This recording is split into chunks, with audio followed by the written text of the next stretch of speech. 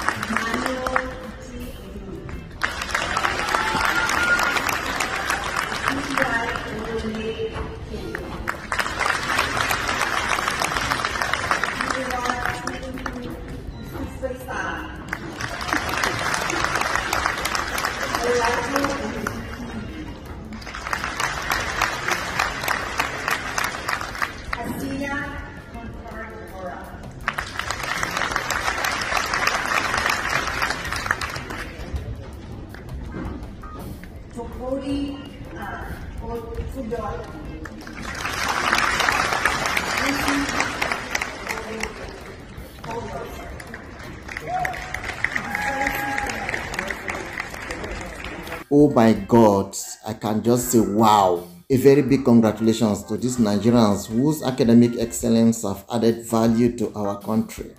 Guys, let us hear from our social media in-laws and judges what they are saying about this particular story.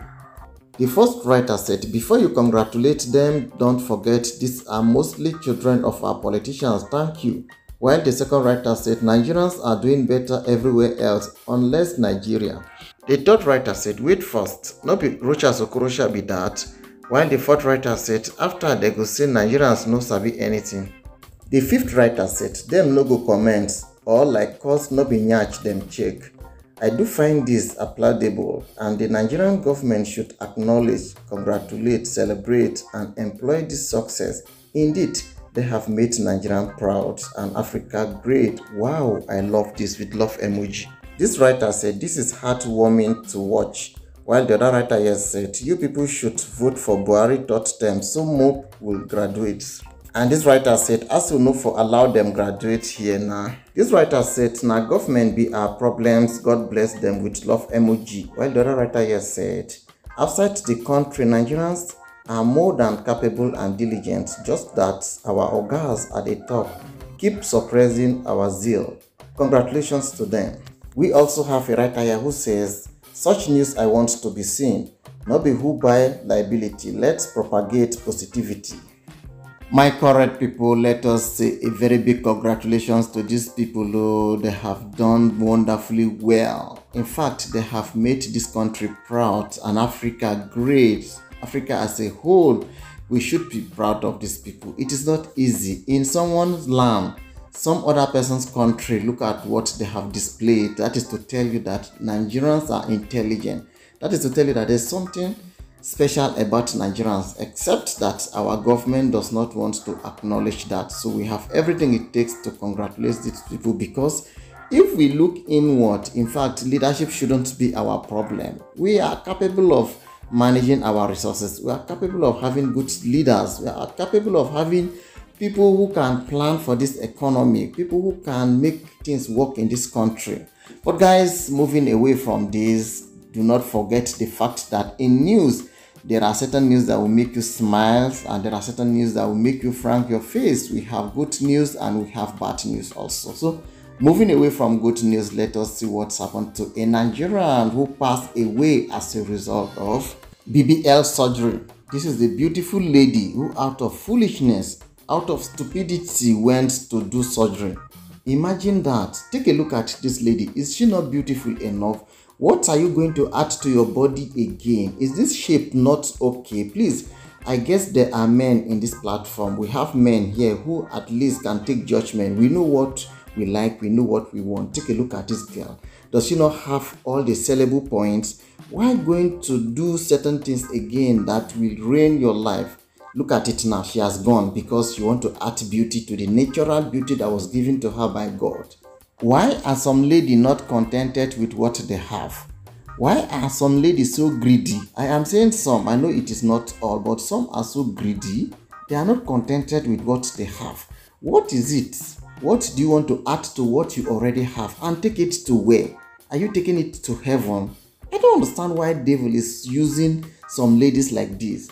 Okay guys, let me bring the news to you as Linda Ekeji dropped it this morning. According to Linda Ekeji blog official, a friend has taken to Twitter to call out a plastic surgery clinic following a botched surgery that allegedly led to the demise of a Nigerian woman.